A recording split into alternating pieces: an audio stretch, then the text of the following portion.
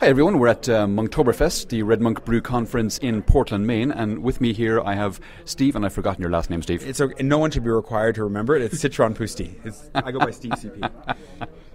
Thank you for making that easy for me. You're welcome. Steve, you gave a talk at the conference this afternoon on, a lot of it touched around privacy, I think. Well, I think that's because the audience really wanted to talk about privacy. Most of them weren't geo people, so they really understood the privacy issue.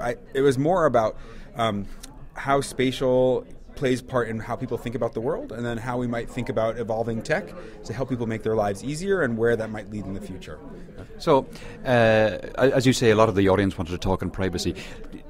Give me the 2-minute summation of the talk you gave, and we'll talk a bit about privacy then. Okay, so the summation was, people organize the world in 3 ways. They organize it through space, time, and social relations. That's basically how humans think.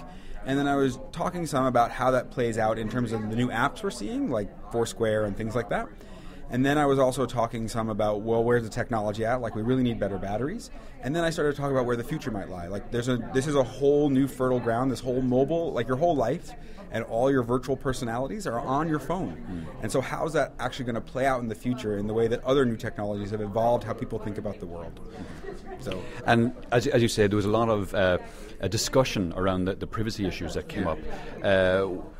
How do you think we're going to be handling those? Well, first of all, what kind of privacy issues did people bring up, and how do you think we're going to have to handle those? I think a lot of people were talking about how it is a thorny issue, right? Like, privacy is a hard thing to get your head around, and there's generational differences in how people think about privacy, and in different spheres where they think about privacy. Like, my work privacy is nothing like my private privacy, right? So and by private I mean like my home life and things like that. And so there was a lot of discussion from people who had worked in the browser space, because they had dealt with like cookies and tracking, and so they had a good sense of privacy. And I was trying to somewhat say that, I think privacy is a big issue now, but as more and more people get used to this idea of sharing their location, and as tools evolve to how people think about location, that I think we'll see an evolution in how people deal with privacy in their virtual space, as how it ties to their actual physical space.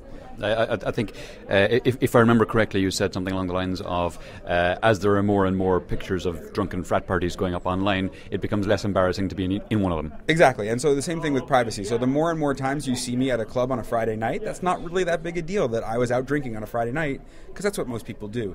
Right now, it would be like, oh, I can't show that on my phone because my boss might see that and know that I drink on Friday nights, where it's really... As more people realize that this is all what we do, it's not as big of an issue. I do think the big issue is going to become when something bad happens to somebody through the sharing of location, and then that'll start a big uproar about it, and then it'll kind of settle out again after that. So it'll be like a pendulum. It'll swing one way and then the other, and then settle down in the middle somewhere. And I think the other thing that happens is as more people do it, it's like driving a car, right? Like, so driving a car is actually dangerous. But because it's what we all do, we don't all sit and think, man, I'm not driving a car today because I might die when I go out and drive a car. And so it's the same thing with sharing my location. Like, oh, that person shared their location and they died, but it brings too much.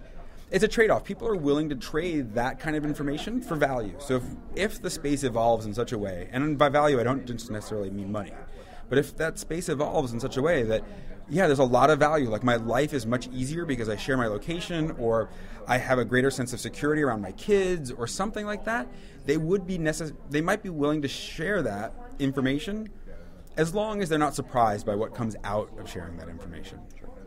Great. That's been fantastic. Thanks a million, Steve. Thanks. This was one of the best conferences I've been to all year. Thanks so much for inviting me.